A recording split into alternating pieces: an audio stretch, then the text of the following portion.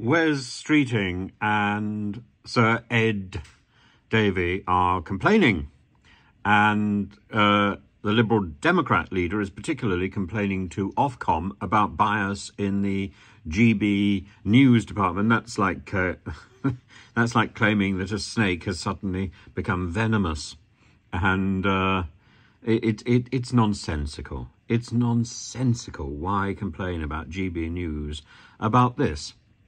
And they're complaining specifically because Nigel Farage and Jacob Rees Mogg have been lampooning the Lib Dem leader and indeed the leader of the opposition about their failure in the post office department.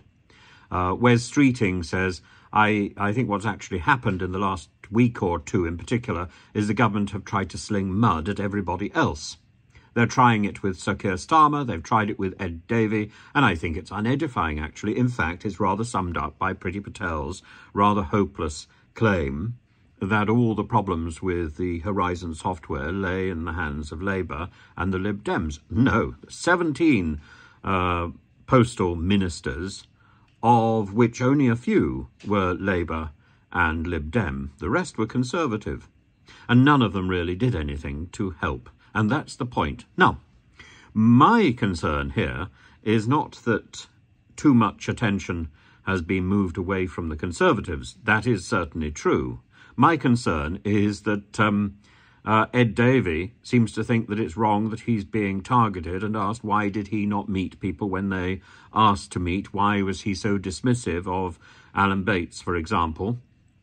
And similarly, why did Sir Keir Starmer not do as much as he could have done, particularly when he was in charge of prosecutions?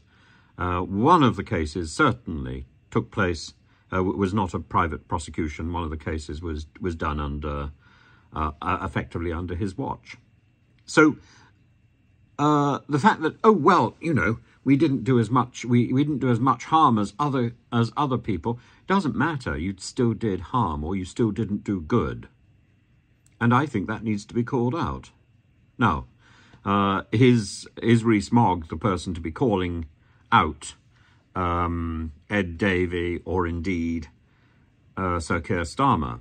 Is Farage the person to be calling these out? Well, perhaps not. But the fact that these people are being called out is quite right. These people should be called out. And I said last night, we've got so obsessed with this tribal approach to politics that we've forgotten the fact that actually not doing enough is not doing enough. And Lee Anderson claims that he's going to be impartial, and then used a question in the House of Commons to call on Sir Ed Davey to quit on Wednesday. Well, yeah, why not? Sir Ed Davey didn't do his job well enough when he was Minister in charge of Postal Services. Being a minister comes with responsibility, and it's an honour. And if you don't take your responsibilities seriously enough, it doesn't matter whether other ministers who follow in your footsteps don't take their responsibilities seriously enough. The issue is, what did you do? What did you do? Did you do enough? For example, I would say the same thing to Nadine Dorries and to Dowland and to Matt Hancock and to all those people. What's his name? Hunt. Hunt was also all those people who occupied the DCMS ministry and did nothing.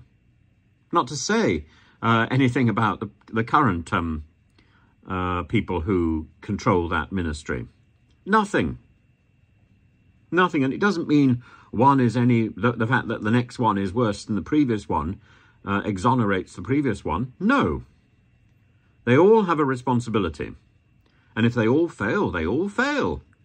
It doesn't make one any better than the other.